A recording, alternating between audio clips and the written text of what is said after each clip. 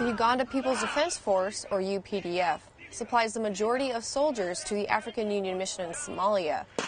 Today, UPDF soldiers here are exchanging practices with U.S. Marines on combat medical skills, which are essential to saving lives in the field.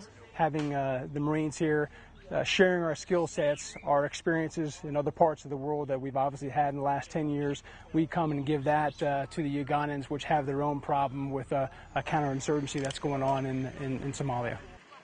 We thank our instructors there, our partners there, that they have enabled us to get those capabilities to stand up to the challenge very, very successfully. Reporting from Singo, Uganda, I'm U.S. Air Force Staff Sgt. Sitthideth.